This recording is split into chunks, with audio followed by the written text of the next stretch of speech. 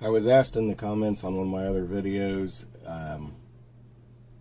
what the difference between the 22LR dedicated bolt carrier groups and the AR-15 bolt carrier groups and the 22 conversion bolt carrier groups is. And I tried to give an explanation as best I could, but I'm not always sure how clear it is to other people because we all have different understandings and levels of experience with these parts. So while I can talk for a long time, I'm not always the greatest at explaining things. As Donut Operator says, I'm a visual learner, and you're going to be too. So we'll start with a 22LR dedicated bolt carrier group. The biggest difference between the dedicated and the conversion bolt carrier group is this front piece right here.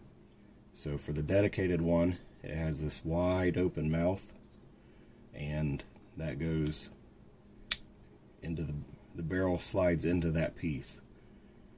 The 22LR conversion bolt carrier groups have a cone on them that looks like a stainless steel 223 cartridge, and those are made to be used with a 223 barrel so that when your bolt carrier group engages with the barrel, it takes up that chamber that has been cut for a 223. That way when you discharge the firearm, that bullet has a straight trajectory into the grooves and everything. It's not just blowing out into an open chamber and losing all of its pressure. I do not have a dedicated 22LR conversion bolt carrier group, so here's a picture of one.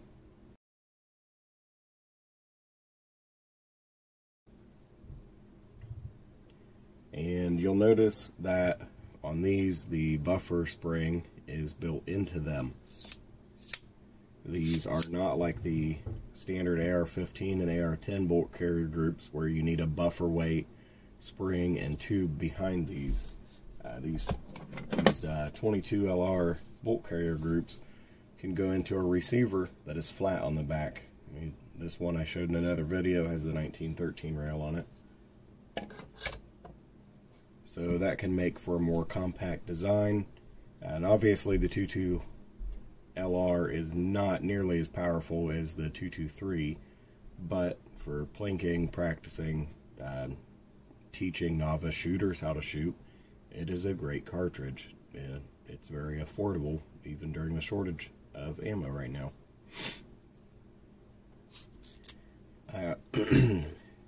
As far as the complexity of these, they're pretty simple. Your firing pin sits in right here. When you pull the trigger, your hammer comes up.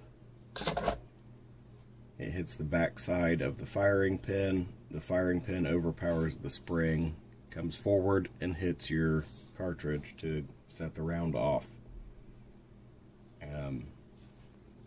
You can see that a large portion of this body is a tube on top that has been TIG welded to the main body of the bolt carrier, and this is a piece of laser cut steel. Let's see what kind of thickness we're looking at.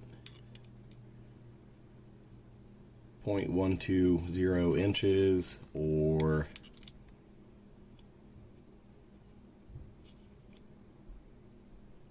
3.04 millimeters, so basically 3 millimeter thick laser cut steel for the guide portion of the body, and that is welded to this back plate and just slides over the body of the bolt carrier.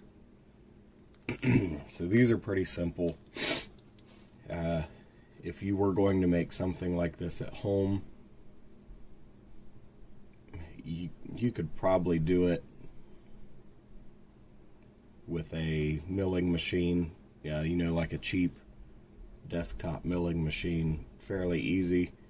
I don't know if you'd have the capability of doing stainless with one of those, but you would be able to do some kind of annealed tool steel and then send it off to be hardened.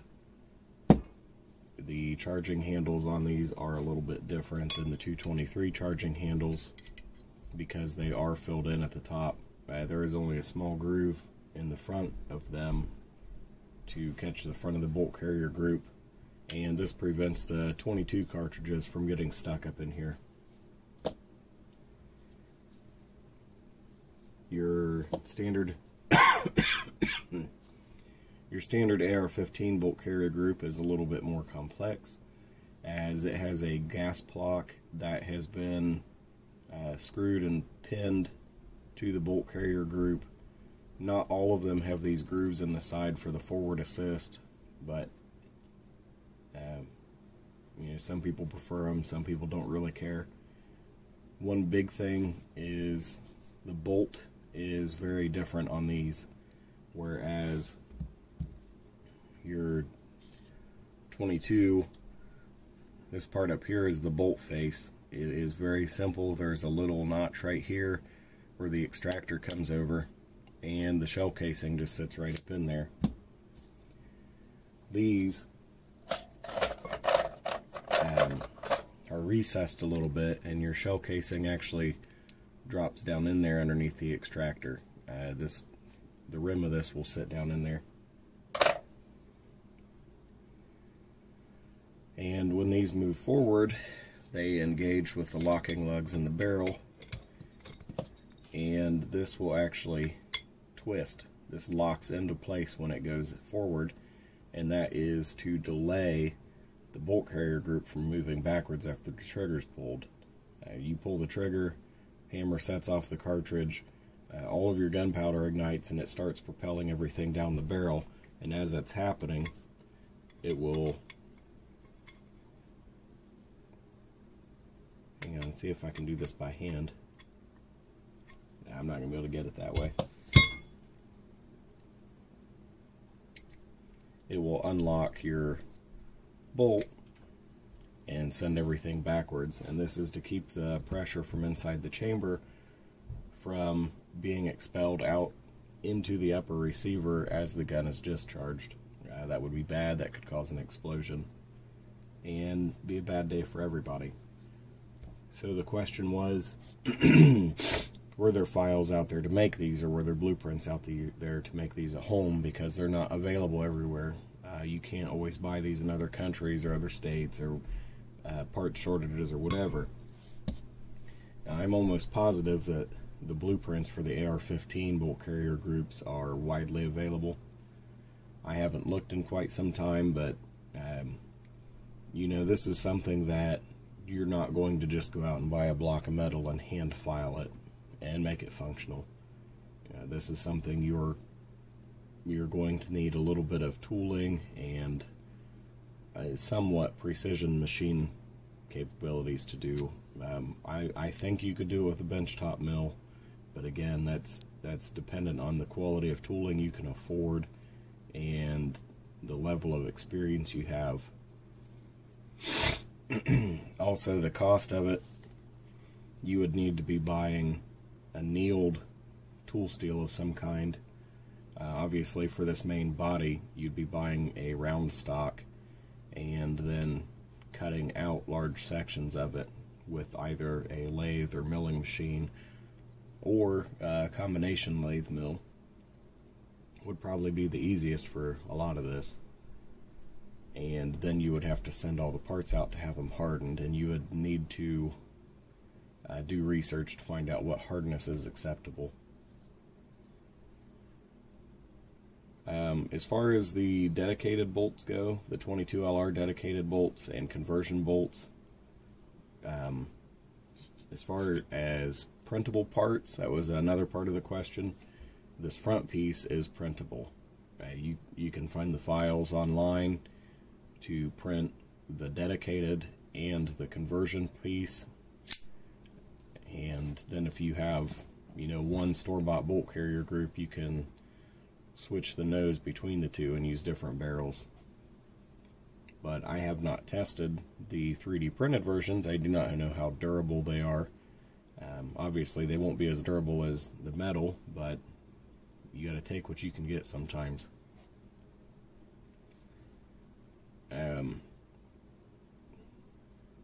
I don't know. In my opinion, you could make one of the 22 bolts at home. I don't think it would be terribly hard as compared to something like, you know, an actual AR-15 bolt, but that's just my opinion. And this would be something that you could use if you had one on hand. You could make jigs up, alignment jigs, to where you lay these pieces in here and weld everything in place, or you know, use the jigs to hold the bolt body in place while you machine them in the correct locations if you don't have a way of degreeing the round portion of the body. And, you know, there's ways around everything, shortcuts around everything, but would it be easy to do? No. If you had to do it, could you? Probably. The benefit of doing something like the 22 long rifle would be that, you know, maybe in the country you live in, you cannot buy, maybe you can't just go out and buy a barrel liner like we can here in the States when they're in stock, which I finally had one come in. But one good thing about the 22 long rifle is that you can use 1/4 inch brake line as a barrel liner. Now that would make it smooth bore. You're not going to have the level of accuracy. The walls of brake tubing is much thinner, but there are videos of other people using brake line to successfully and repeatably fire 22 long rifle cartridges. It's obviously not going to be as safe, but if you're living in a country where guns are banned or heavily restricted and you feel the need to have a gun, you are going to have to weigh the pros and cons of the legalities of it as one and the safety of it as the other. So, you know, if you're trying to defend your life and you have to make something out of, you know, scrap metal and brake lines, you know, do what you got to do. Overall, I hope this video was helpful in further explaining what my messages couldn't. And if you have any further questions, you know, don't be afraid to ask. Send me a message on Discord or something if you don't want your questions to be public, and I'll do the best of my ability to answer them. And any of you guys that are in the 3D printing community or the gun community, if someone asks you for help, don't insult them because they don't know what you know. You know, treat them with the same respect that you were treated when you learned these things. We need to help everybody out, and we need to treat each other with respect and equality. You're not going to get new members of the gun community by talking down to people. Take your time, explain things, help them out the way that you want to be helped. Hope you guys have a good weekend, and we'll talk to you later.